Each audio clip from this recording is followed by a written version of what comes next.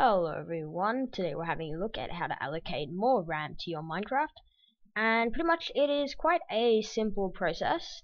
And what I'm going to be showing you is, firstly, if you look in F3 mode now on my screen, you can see that in the top right it says that I have 120 something megabytes used of 1011 megabytes of possible memory.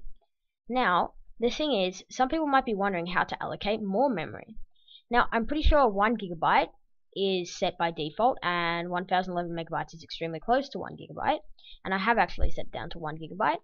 Some people might be wondering how to set it to possibly 2 gigabytes or more. It's quite simple. Pretty much what you want to do is firstly exit out of your Minecraft and quickly open your Minecraft launcher. Now, all you have to do is actually change the JVM arguments when you edit your profile. Now, seeing as the launch is up now, I'm going to show you how you do this. Pretty much, I'm currently in the profile Optifine. I have many profiles here, and you should have a profile. And what you want to do is click Edit Profile. If you don't have one, which I think is impossible, but if you want to make a new one, you can always just do New Profile. So in Optifine, you want to go Edit Profile, and then what you want to do is go down to JVM Arguments and check it. And here you have all your JVM arguments, and what you want to do is at the very start it should say -xmx1g. What you want to do is simply change that to xmx2g and then click Save Profile, and then quickly open up your Minecraft again. So it really is quite simple.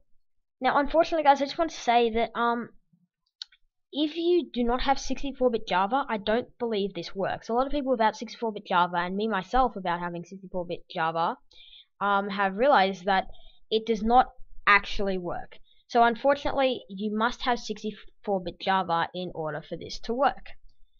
So if you have 32-bit Java, I do recommend upgrading to 64-bit Java, assuming you are on a 64-bit machine. So anyway guys, that's about it for this tutorial, and just to prove that it did work, if you look in the top right of my screen, it says 113 of 2035 MB, which is very, very close to 2 gigabytes again.